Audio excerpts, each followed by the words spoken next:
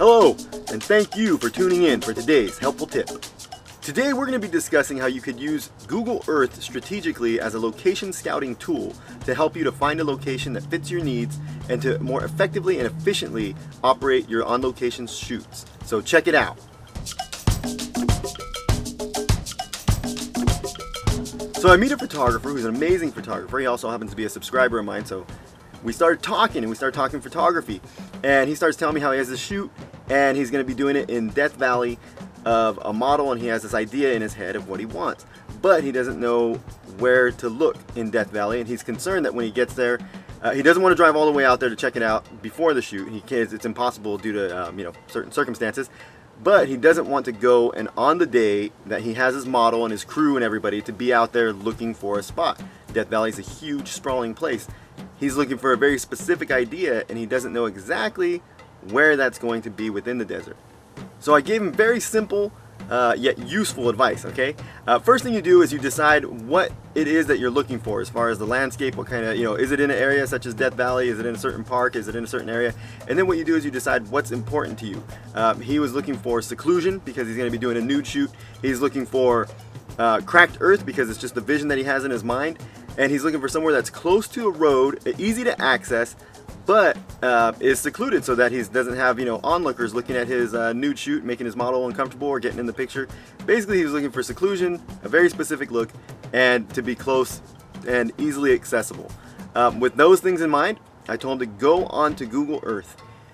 Once you have all the criteria in mind for what you want your location to be for your shoot, what it's going to be used for and what you want it to look like and everything, then it's time to go onto Google Earth and decide what area you're looking for. So when you find a general geographic area, then you can look around there and find specific points by zooming in. So when you start off at Google Earth, it looks like a globe in the sky. So there's this globe in the sky, and then you zoom in and zoom in and zoom in, and you can type in the name of the location, such as Death Valley or wherever you're looking.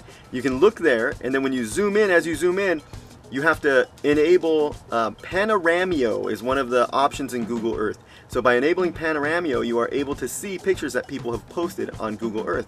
I'm a contributor to Panoramio, so I have pictures that are on Google Earth. If you look on Google Earth and you look at these little picture icons, they're normally pictures from a person's perspective. So someone has to be standing on the ground taking these pictures, so they're not pictures from up in the sky. And so when you see the pictures that people have taken, you can get an idea of what's around, what the location looks like, and how well it fits what your desire is. So if you are in any other way you cannot get out to these locations, such as if you're going on vacation, you're going some far off land, and you want to find places to shoot, bring up Google Earth, look around, find the most picturesque places, find the places that are going to fit your needs or even inspire you to go there and actually shoot. And so you can use Google Earth as a way to eliminate places. You can go, oh, that place doesn't look like I can get there, doesn't look like it fits my place, the earth doesn't look right, everything is not right. So you eliminate, and you start eliminating the places, and you narrow it down to the places that you want to shoot, places that you feel will shoot. And then on the day of the shoot, you can get there and easily go directly to where you want to be, and then find the angle that you want. So you're becoming more efficient, you're becoming more effective, your whole crew doesn't have to be there, your model doesn't have to be there, or even if it's by yourself, you're not wasting your own personal energy and time and sunlight and whatever, all the necessary elements that are for the picture, you're preserving them for actually taking pictures. So like I said, it's very simple advice, but it is very powerful.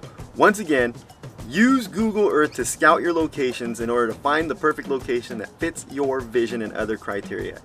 Gregory went out, he got some great shots, he found a place that was close to the road. It was everything that he wanted. It had the cracked earth, it was secluded, it was easy to get to, and it worked out for his pictures. Here are some of his pictures right now. They're great, they're amazing. Gregory, you did a great job. I hope one day we can shoot together or collaborate on something, because I think that would be awesome. So anyhow, thank you all for watching. It was great having you again, and I'll be putting up more videos, so subscribe and like and tell your friends, and just continue to be awesome, okay? I love you. Farewell.